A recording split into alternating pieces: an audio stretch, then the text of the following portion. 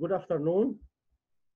I would like to thank the organizing committee for inviting me to chair in this valuable Congress of Organ Transplantation. This is the fifth Egyptian and the first African societies of organ transplantation meeting. And special thanks to Professor Gamal Saadi for this meeting. Today I'm going to speak about from humoral theory to performant risk stratification in kidney transplantation. This is the outline of my presentation. I'll start with the introduction, then the anti-HL antibodies journey, non-HL antibodies, some advances, and I'll end with the risk stratification. From the early beginning of renal transplantation, risk stratification, risk evaluation was there. And the success of the first case of transplantation was because of dependence upon identical brother by Professor Joseph Murray on 1954. After that, even cross-match was introduced in 1969. And today, the humoral arm and basal antibodies and the graft outcome are linked together. And the humoral arm, starting from antibodies that combine to receptors on the endothelium that lead to cascade of events that can end with graft inflammation and dysfunction and disruption. So humoral arm is an outstanding question in transplantation, including basal alloantibodies and humoral rejection. One of the important items is the development of memory cell, because after the antigen recognition, there is a stimulation of CD4 T cell with subsequent release of cytokines that end with the stimulation of B cell and formation of short-lived plasma cell and the memory B cell. And after formation of memory B cell, the way is paved for long-lived plasma cell and the antibody production and the graft disruption. For more than a decade, we learned the lesson that the presence of donor-specific antibody is a real risk for antibody-mediated rejection. This was a retrospective study. The sera of 154 patients were stored at our lab at the Urology and Nephrology Center, and then we had patients who were already transplanted for 4 years, and then evaluating their sera at the time of transplantation by Luminex technology to detect the anti-HL antibodies and to determine its donor specificity and correlate it with the outcome. We found that the presence of donor-specific antibody was associated with significant higher risk of antibody-mediated rejection. From that time, we changed our policy to incorporate Luminex technology in evaluating the risk of the patients. So we have plus CDC cross-match, we have Luminex to detect anti-HL antibodies. So for diagnosis of anti-HL antibodies, we have two types of tests. We have either binding tests or functional tests. Binding tests include the flow cytometric cross-match and the single antigen bead by Luminex, because by these two methods, we can diagnose the presence of antibodies. And the functional assay, including CDC cross-match and the C1Q assay. And what is the difference between binding and the functional assay? For the binding assay, here, if you look here, we need a high level to have positive here in the functional assay. We want a high level to have positive reaction. So the low level of antibody is not detected by the functional assay, by CDC cross-match or C1Q assay. The low level of antibodies can be detected easily by flow cytometric cross-match or single antigen bead assay, and this is the difference between binding and functional assay.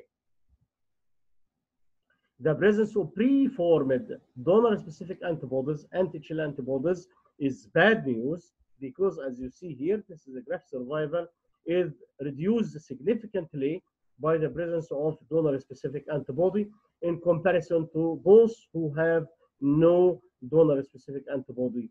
And this is the two categories of patients with mean fluorescence intensity below 3,000 units, and this is above 3,000. And the impact of the presence of preformed anti-HLA antibody is more manifest in live donor kidney transplantation, because here, even if the MFI is less than 3,000, the hazard risk for graft graft survival is reduced 2.1 fold, and the graft failure occurs 2.1 fold higher, and it increases to 2.9, almost 3 folds, if MFI is above 3,000. This is in live donor kidney transplantation. In comparison to cadaveric one, it still there is a rule, as you see in the hazard risk is significant here if it's above 3,000. So the conclusion of this study, preformed donor-specific antibodies were associated with a higher risk for graft loss, which was greater in living than deceased donation. Even DSAs below 3,000 MFI were associated with worse graft survival. So this is the lesson. What about the evolution of donor-specific antibodies? Because donor-specific antibodies, by the time, may disappear or persist. So this study categorized patients into either negative or positive DSA, and those who have positive DSA to have resolved DSA or persistent DSA. Persistence of DSA is associated with drastic outcome, because death censored graft survival is reduced significantly by the persistent DSA. And the effect is more impressive and more effective, and the reduction of graft survival is more manifest if the presence of persistent DSA is associated with development of antibody-mediated rejection. So what about complement binding? Because Luminex detects the anti-HLA antibody, but the regular Luminex technology doesn't tell us about the complement binding capabilities of anti-HLA antibodies. This is why there is innovation in the Luminex by testing for complement, either C1q binding kits or T3D binding kits. One of the most recent articles is the prognostic value of T3D fixing preformed donor-specific antibodies in cross-match positive living kidney transplantation highly sensitized patients for whom desensitization protocol was applied. If C3D binding is positive, the antibody rejection is higher significant, and we need larger studies to document if there is response or non-response in 3D binding and their effect on transplant outcome. Again, this 3D fixing DSA, it seems that it is effective to predict the prognosis. Regarding de novo DSA, what's meant by de novo DSA? It is newly formed anti-HLA antibodies, which is donor specific after transplantation. And this study shows the presence or the development of de novo DSA is real bad news, associated with lower graft survival, especially if it is IgG subclass IgG3. So IgG3 de novo DSA is associated with reduction of the graft survival, especially if it's complicated by rejection. Regarding HLA-DQ antibody DSA, this is a new paradigm in thinking, not only to test for the R, but for the Q. So this is why if we have recipient with DQ antibodies, anti-HLA antibodies against DQ, we should know the HLA-DQ of the donor to document specificity or to diagnose donor specific or not. Even for T-cell mediated rejection, the presence of DSA is not good. And here in this study, the presence of DSA plus T-cell mediated rejection carry the worst prognosis, and the hazard risk increased by 3.6 fold in the univariate and 2.3 fold in the multivariate analysis. So even in T-cell mediated rejection, the presence of DSA impact is evident. So and if we compare it to patients who have negative DSA plus T-cell mediated rejection or positive DSA and negative T-cell mediated rejection, you will find the combination, it is a deadly alliance. Presence of DSA plus T-cell mediated rejection, both of them carry bad news. And if we add to this cocktail DSA plus T-cell mediated rejection plus non-adherence, the outcome is very manifest. So graft survival is reduced significantly if there is DSA plus T-cell mediated rejection plus non-adherence. Why? There is a link between the humoral and the T-cell mediated, because the humoral means B cell, and the humoral and the T-cell means, and the cellular means the T-cell. If we have sufficient immune suppression, everything is adjusted. But in the absence of sufficient immune suppression, or with insufficient immune suppression, like non-adherence, you'll find here activation of T helper cell. So B cell stimulates the T helper cell, and T helper cell releases soluble CD30 in the serum, and this will lead to B cell maturation, persistent and de novo C1q DSA antibody mediated rejection and graft loss. So this means that there's intricate and interconnection between T cell and the B cell arms of adaptive immunity.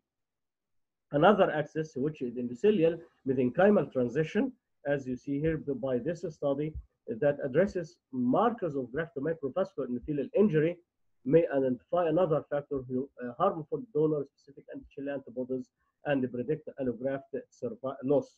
As shown here, the studying the endothelial mesenchymal transition is associated with poorer survival. All of us know that Luminex is very sensitive and very specific to anti-HLA antibodies, to the extent some authors stated that it is 100%. No test in the medicine is 100% efficacy. Because of this, there is caveats of HLA antibody detection by solid phase assays. So we have false negative and false positive. False negative, like dilution of the MFI signal across multiple beads sharing the same epitopes. If the antibody is against a certain epitope, which is shared by many antigen the beads, so it is distributed to all these antigen the beads, leading to false negative results. Another important point is if we have antibodies that have the capability to bind the complement, so fragments of complement after complement activations prevent these antibodies to bind to the epitopes on the beads, and this will give false negative. And this is known as boson effects because of complement activation that prevent the detection of MFI. To solve this problem, we have a standardization of the lab to do some techniques like EDITA ATC. We may have false positive results like exposure of new epitopes, unspecific binding of serum matrix component, HLA antibodies present in medical products like monoclonal antithymocyte globulin. Another interesting point, if we have DSA and we have no rejection, this study is the results of this report, donor-specific antibodies in the absence of rejection are not a risk factor for allograft failure. But I think from our practice, it is very wise. If we have DSA, just to take care of the patient, we may think of surveillance biopsy, or at least we shouldn't allow drastic reduction of immune suppression without the evidence of reduction of DSAs, because the presence of DSA and we reduce immune suppression, this may create the pathway for chronic antibody-mediated rejection. What about non-HLA? There is a great difference between HLA antigens and non-HLA antigens. Because HLA antigens are expressed on the surface, so the presence of anti-HLA antibodies, the presence of these antibodies carries a definite prognosis, bad prognosis. What about non-HLA antibodies? Non-HLA antigens by default are hidden antigens, and the patients may have non-HLA antibodies before transplantation. So let us review this issue because a lot of data are there currently. In the past, there was no simple laboratory tests to detect non-HLA antibodies. Sometimes in the lab, they can do endothelial cross-match for detection of anti-endothelial antibodies. However, nowadays there are a lot of innovations and the simplicity of the lab to detect many non-HLA antibodies. So if you go to this journal, the issue of August this year, there are 11 manuscripts about non-HLA antibodies and the review article. So when we attended the ASOT, European Society for Transplantation meeting, there was a discussion about non-HLA antibodies presented and elegantly by Professor Anglais Xu. And in his presentation, he presented a lot of data about the non-HLA antibodies, but again and again, there was no consensus about the practicality of doing routine testing for non-HLA antibodies. Let us to review some of them. Angiotensin 2 type 1 receptor antibodies. Although it is antibodies against angiotensin 2 type 1 receptor, but this antibody carries agonistic effect. So it will lead to profound angiotensin 2 activation, inflammation, vasoconstriction, and vasculitis. This is why if you look at the data, you'll find here significant difference in the graft survival if there is positive angiotensin 2 type 1 receptor antibodies in comparison to negative 1.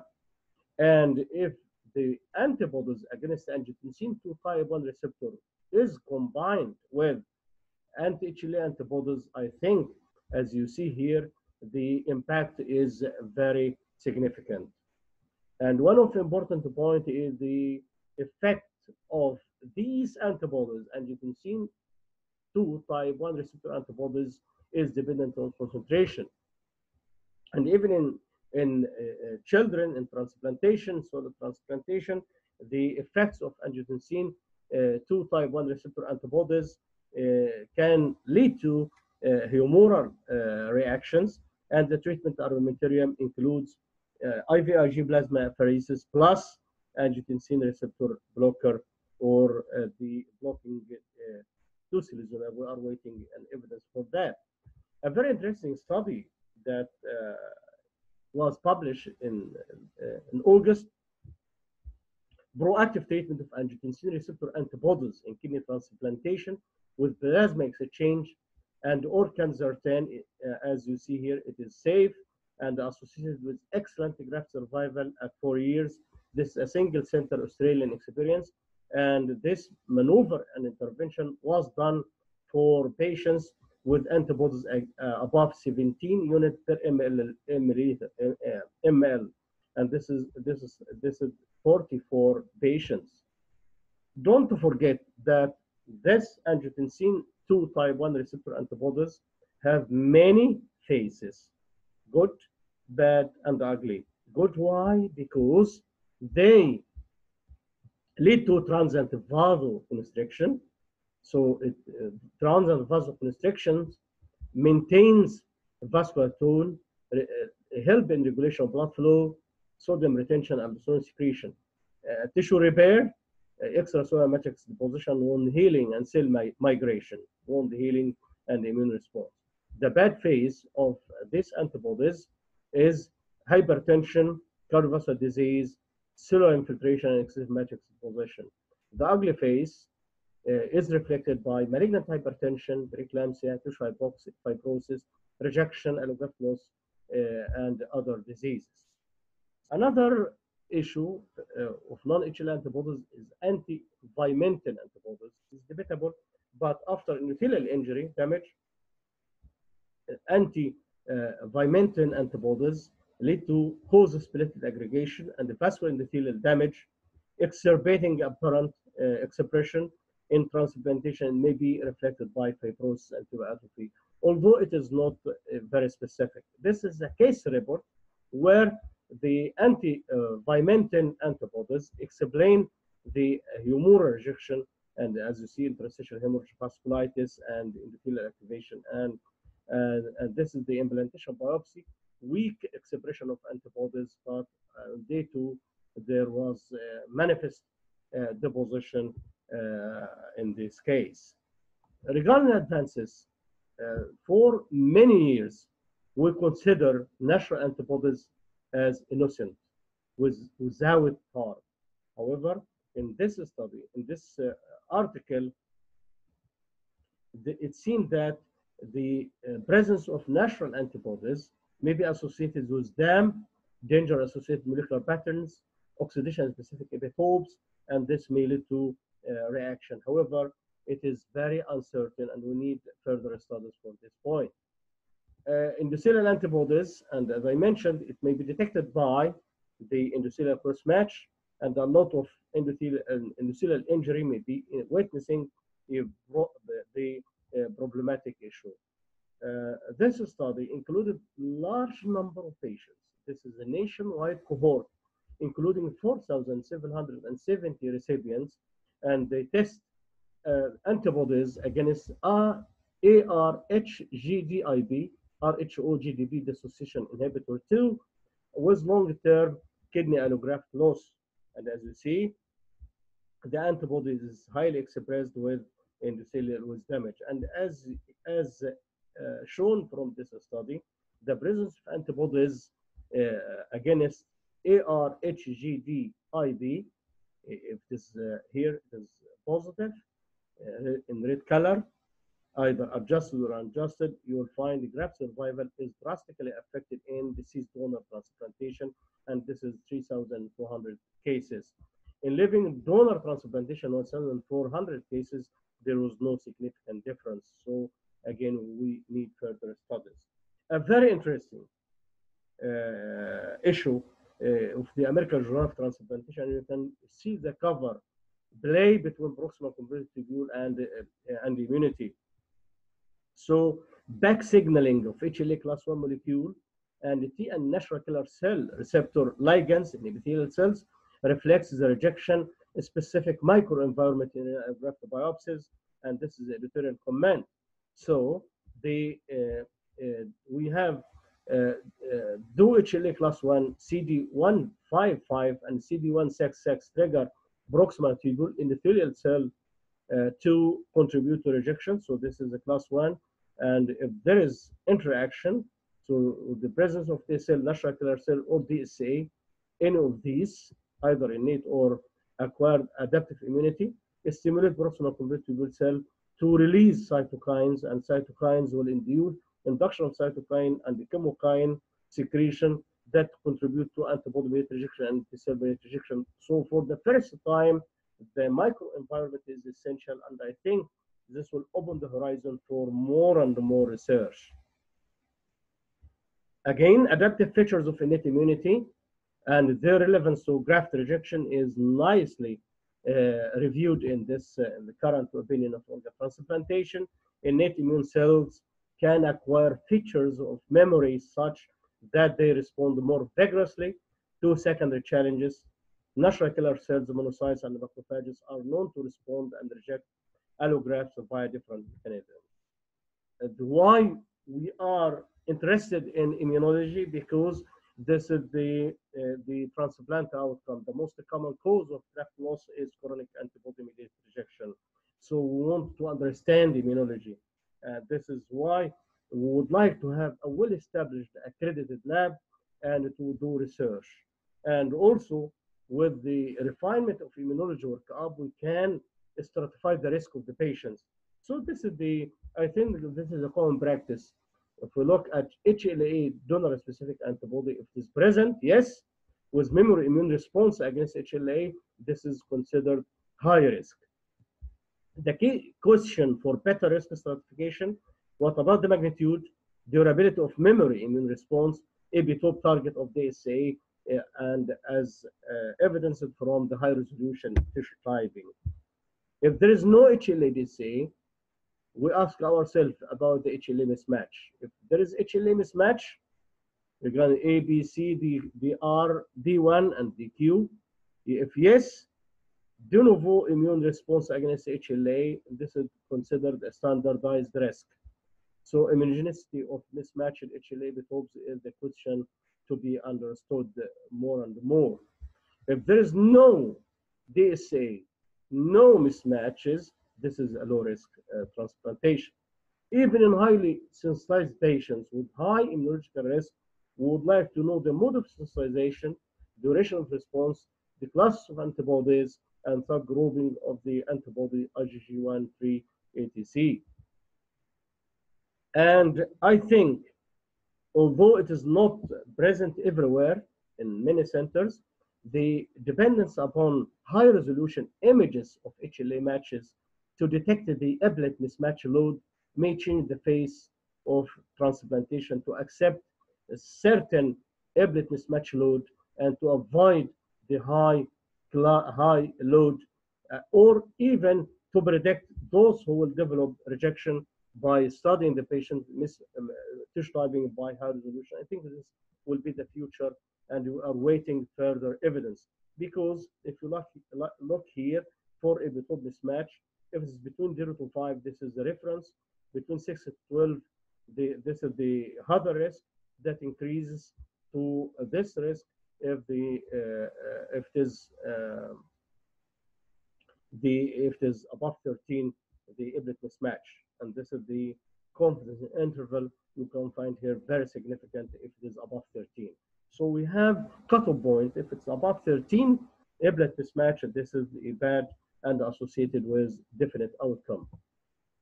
And again, this is for chronic mediated rejection. Again, antibody mediated rejection is a puzzle, and we should know everything about the DSA and IgG isotypes, C1q, C4D, 3D binding, timing, MFI, is it a real quantitative or it is semi-quantitative? By the way, it is not FDA approved as a quantitative of anti-HLA antibodies. So it seems that we need to understand many issues about that. And for my mind, as a practical way, we should improve our capabilities for doing the test, standardize the test. Because even changing the protocol, changing the technician, or even using different techniques or applying different protocols with the same kit, this can create big headache and differences in results.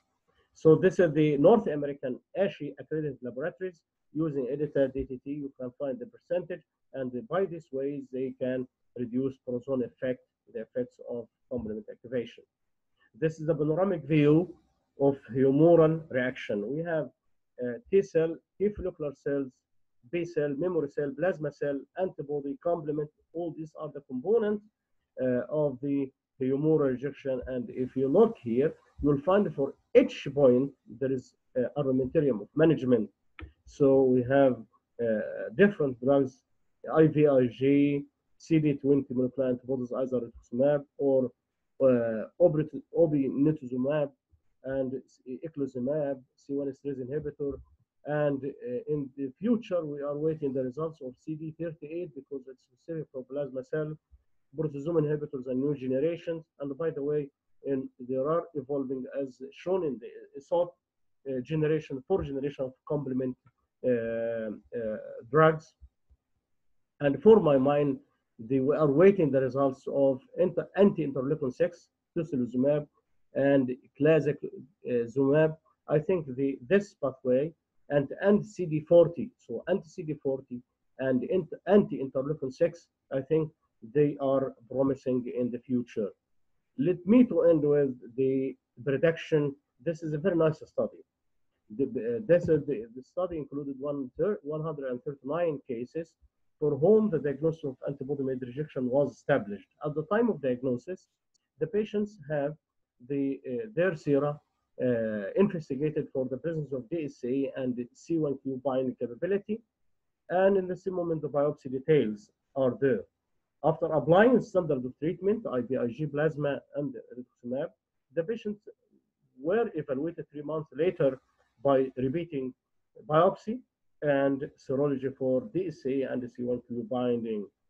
And they create created the prediction and evaluated the difference between patients who have persistent negative C1q, C1q which became negative, C1q which is either persistently positive or changed to positive. The outcome is very bad if the C1q is positive, either persistently positive or changed from negative to positive. The graft survival is significantly affected. And this is a very smart predictor algorithm because it combines the level of kidney function that what we do in our real practice. So what about the level of the GFR after treatment of anti-HLA antibody, and then look at C1q binding and the presence of transplanted glomerulopathy in the biopsy. If there is C1q binding, if it is positive, as you see here, the graft survival, 5 years survival is very low, as you see, 35%. If there is low GFR after treatment, transplant glomerulopathy in the biopsy, and C1q binding is there. If C1q binding, if there is no transplant glomerulopathy, this is the outcome. If transplant glomerulopathy is there, the outcome is 33% 5-year survival. So the components of this algorithm is the low GFR after the treatment, the presence of transplanted glomerulopathy, and the persistence of C1q binding. You will find here, and you can read 5-year survival for each point of the algorithm. Even for T-cell mediated rejection, here the level of kidney function after treatment of T-cell mediated rejection, and here they add the DSA. So the post-treatment development of HLA DSA, if it is yes, the prognostic group here, the 10-year is just 57%.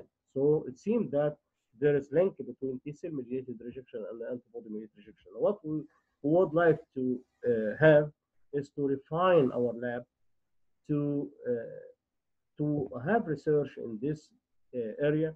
And I think if we refine our understanding and our lab and do better research, excellent high quality research, I think it can be translated into better outcome. Meanwhile, we should keep learning and education, and I'm happy because we reach this number of lectures and videos through our virtual academy. And I would like to end by my quotation: we should continue as a student forever, because a doctor is a student until he dies. Once he considers himself not a student anymore, the doctor suddenly dies. Thank you for your good attention, and I'll be happy if you have any question. Thank you.